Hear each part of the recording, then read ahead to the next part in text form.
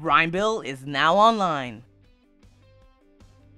What is up, Rhymblers? Today we're going to learn how to make a clickable text in HTML. As always, get that HTML file all fired up and let's get into it. You want to start off by opening up a basic HTML tag and closing them down below. And then inside the HTML tag, you want to open up a simple body tag and also close that. And this is where your text is going to be. So you're going to have to pay the most attention to this part. First things first, you want to open up a paragraph. This paragraph is optional. This is just the lead up to the actual link. So I want my sentence to say, what is Rhymbilyt? So I'm just going to type in what is and then leave Rhymbilyt for the link part.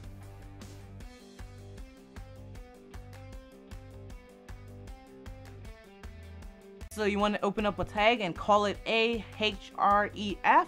And this is going to be where you're going to link it to. You name this whatever you want, but you just have to remember this is going to be the link, and then a text is going to go right after this. So here is where your link text is going to be. I'm going to say Rhymbilyt to complete my sentence.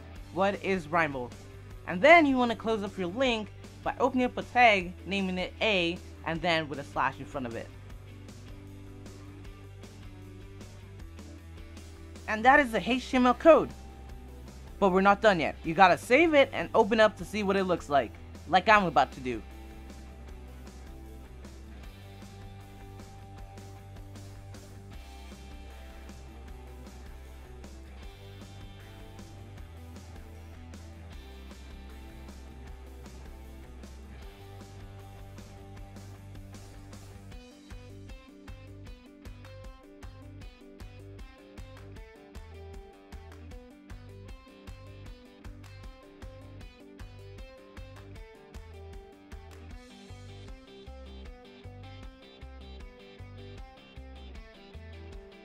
Looks pretty neat, right?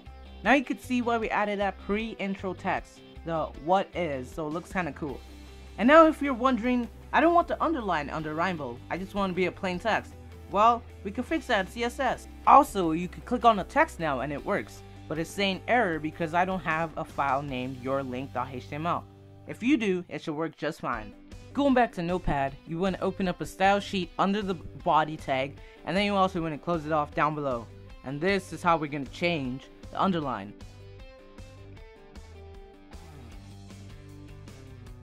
Here you want to type in a semicolon, then link, and open up some curly brackets. And in here you want to type text dash decoration, then semicolons is equal to none. And then you want to close this off, and this is how you're going to get rid of the underline. You could do a lot more than just taking away the underline from a text. You could change the font size, color, font text. You could do a lot of things. So go through my other videos and see what works and doesn't work. And thanks for watching. Thank you guys especially for 4 subscribers. This has been a great channel. It's been nice teaching you guys. Thanks for joining the Rhymblr family. Don't forget to save. And until next time, Rhymbilyt out.